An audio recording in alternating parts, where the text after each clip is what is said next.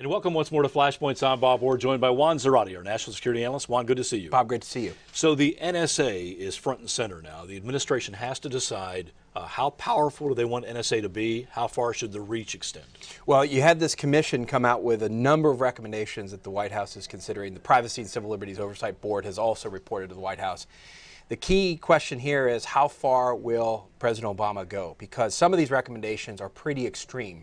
Extreme in the sense of not only stopping the NSA's ability to collect en masse the metadata, especially the telephone data, but also recommending that this information be held outside, either in the hands of the telecoms companies or in the hands of some third party.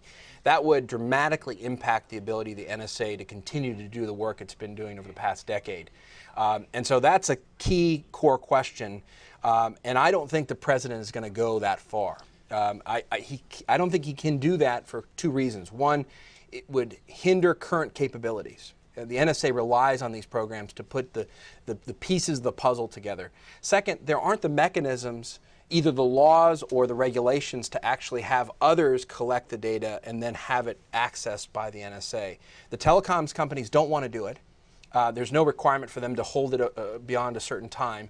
And there is no third party that exists currently that would be a secure repository of this data. But let me ask you this. So the president appoints a commission, and these are big, powerful guys. And the commission says, here are the changes you need to make. Yeah. And then he says, no thanks. How does that work? Well, it's already understood that he's not going to adopt all of them. He has already said, for example, on one of the recommendations, I'm not going to split the command of the NSA and Cyber Command. It's a bureaucratic question, but he's already said, I'm not going to do that.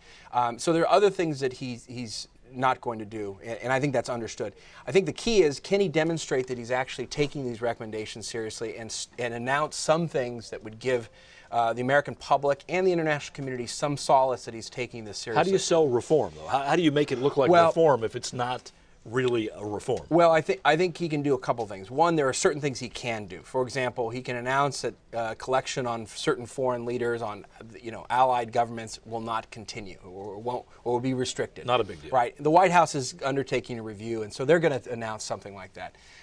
He can announce, for example, that he's going to have an advocate at the FISA court. This is the court that oversees these kinds of programs. And so you could have a quasi-independent advocate advocating for privacy and civil liberties against the government before the court. So he's talked about that before. That could be something he announces.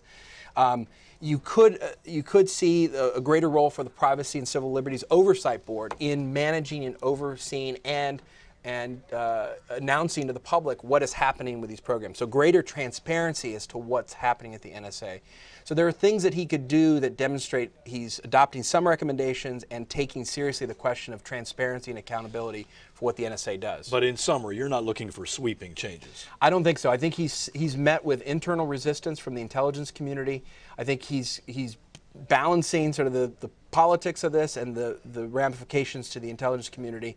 And I think one of the things the committee did that was not helpful to the president was to suggest that we should start to constrain collection abroad, not about foreign leaders, but just collection generally. And I would be shocked if the president were to adopt any of those recommendations, because they are so extreme in terms of how the intelligence community does its work. We will see what he decides to do and where this goes. It's a tough balance. Juan, thanks very much. Thank you, Bob. And thanks to you again for watching Flashpoints. I'm Bob Ward. We'll see you next time.